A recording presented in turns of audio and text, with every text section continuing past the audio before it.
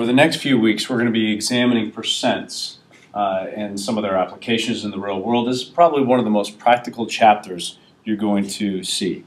Just a reminder, while watching this video, you should have out your copy of the notes. You're going to fill in the first page. So make sure you have this out and make sure you're ready to fill this in. I guess any conversation about percents probably should start with a definition of what percents are. I want you to write this at the top of your notes. A percent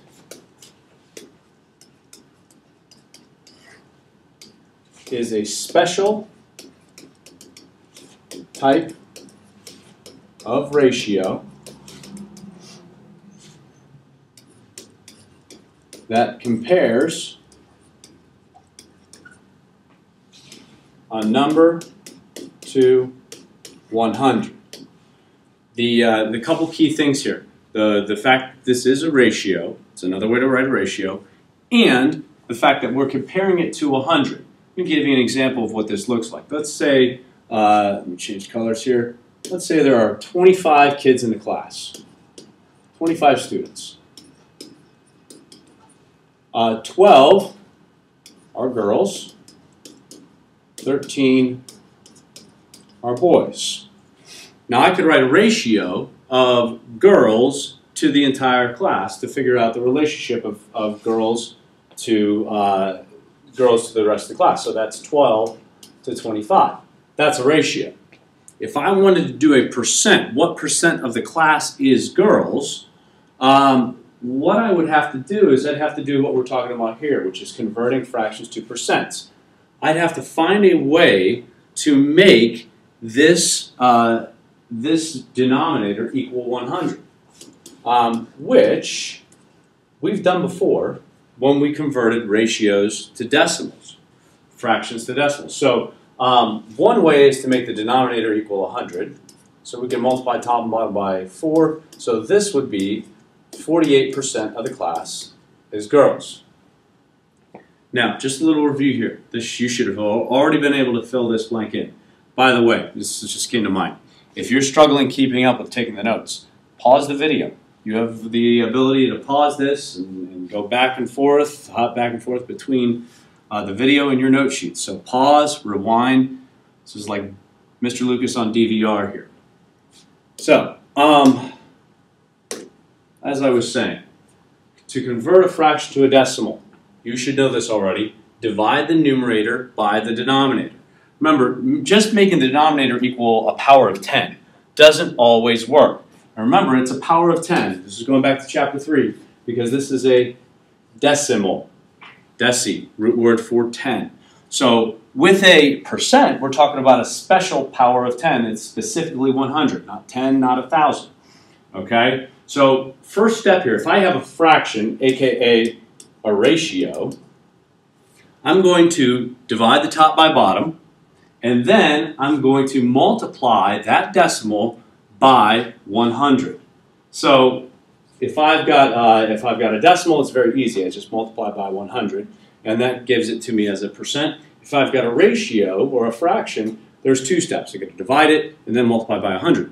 Very easy to see how we go back the other way. If I have a percent, I just divide by 100, and that gives me the decimal. And then remember, to change decimals to fractions, you look at the place value of the last digit, and then that gives you where that should be. So just going down here, let's do a couple of these problems. A, you should be able to do these on your own, but if you need help, look, you can follow along with me. 10%, I want to change this to a ratio.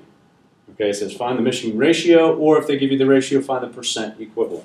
So to do that, I've got to go from here to here, and then I can change it to a ratio. So 10%, I'm going to do 10 divided by 100, and I could do the long division, or that's an easy one, just move the decimal twice, and I get 0.1. So 0.1 is 1, it's in the tenths place, so 10 is my denominator, 1 is my numerator. That's letter A. All right, to go the other way, B, 1/4. Remember to change a fraction to a decimal, or ratio to a decimal. Divide top by bottom. So 1 inside, 4 outside. A little long division here, even though we know what it is. Got to show the work. And this is 2. Down to 0. 0.25. And then what we're going to do, we're going to do 0.25 times 100. Remember the quick shortcut for multiplying by 100 is to move this twice. This is 25%. Okay? Letter C, 40%. Same deal as the first time. I'm going to take 40, divide it by 100. Remember, quick for that, the quick shortcut for that is to do 0.4. That puts 4 in the tenths place. So that's 4 over 10. And then simplify. Don't forget to simplify. You get 2/5. I know you guys have memorized a lot of these, especially depending on who your 6th grade teacher was. But you do need to know this process. 3/5, we'll skip that and let's go ahead, or actually let's do 3/5 and then we'll skip ahead to 87.5 and 125. So D, 3/5. So we're gonna skip E. 3/5. 3 divided by 5, because we have a ratio or a fraction when it changed to a decimal. Remember, 5 doesn't go into 3, so we'll add 0.0, and 5 goes into 36 times. So I have 0.6 times 100 gives me 60%. That one's pretty easy. Now, F, a little tricky, because to divide this by 100, we have a fraction there. Well, very easy to fix this problem. Instead of writing 87.5, let's write 87.5. And then when I divide that by 100, I get 0.875. Now, look at the place value of the last digit. I have tenths, hundredths, thousandths. So 1,000 goes here, 875 in the numerator. And then let's try dividing this by 25. See what happens. Calculator here. So 875 divided by 25, 35. And 1,000 divided by 25, 40. 35 40ths. Oh, let's divide that by 5 again.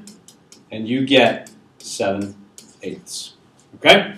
Last one here, 125%. Same process. We're going to take 125 divided by 100, and that gives me 1.25. Place value of the last digit is a 5. Remember, this 1 means it's going to be a mixed number. 1's going to be the whole number, and this is going to be 25 100ths. Top and bottom by 25, and you get 1 1/4. If it's over 100%, which is possible. Good morning. Come to the LGI. Friday feast is ready. Sorry about that. It is possible to have greater than 100%. You are going to have a number that's bigger than 1. Okay? So, now that we've talked about how to convert every which way, let's get into the actual types of percent problems. Okay, and we're following right along on your note sheet. You might want to pause the video right now. You need to fill in these 3 blanks right here. Okay, these are the 3 types. And then you can also fill this blank in here. Type 1. What percent is this number of this number? Okay, so you can put in the blanks there another number. Okay, go ahead and fill that in. Now, should have all those blanks filled in. Remember, I'm going to check your note sheet tomorrow to make sure you did that. This is a very, very easy process. What we're trying to do, if I'm trying to figure out what percent 220 is of 88, I'm trying to figure out a ratio here. And the English language is set up very, very well for this. The prepositions is and of. One way to think about a percent, and I want you to write this down, is that it is a part of a whole. It's a way to describe the part to the whole thing. Think about our example of the percentage of girls in the class. The girls is the part of the class, the whole is the entire class. You wouldn't do the percent, what percent of the boys are the girls. That wouldn't make sense. But if we do of the whole thing, then we can get a percent here. So the word of means that's what you are of, that's where you're coming from. So that's like the whole thing.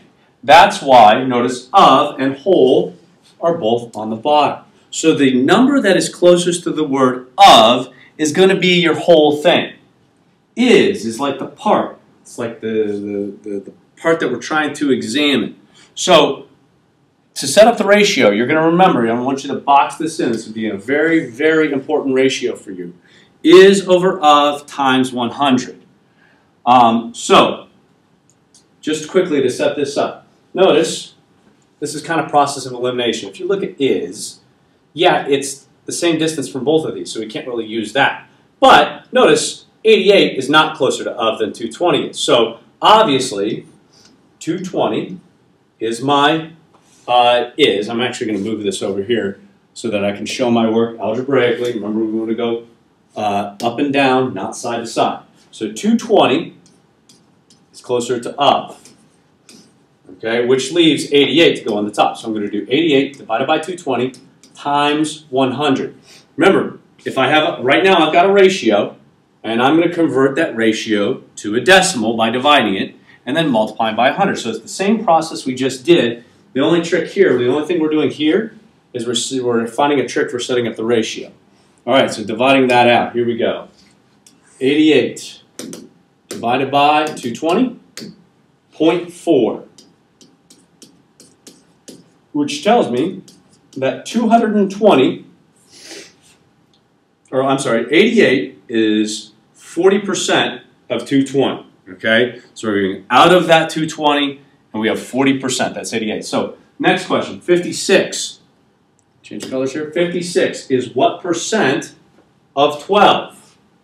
This one's a little bit more obvious. Obviously 56 is closer to is, and 12 is closer to of. So notice here, we have a bigger number being taken out of a smaller number. So in your mind, you should start to see what type of percent we're going to get here. We get 56 divided by 12 times 100. Notice this is going to give me a percentage larger than 100. So 56 divided by 12. Let's round that to, we want to keep the hundredths place. Because remember, we're going to multiply by 100. So this decimal here is going to move twice. So we at least want to keep that hundredths place. Remember that for rounding. So we're going to go 4.67 times 100, which is 467%.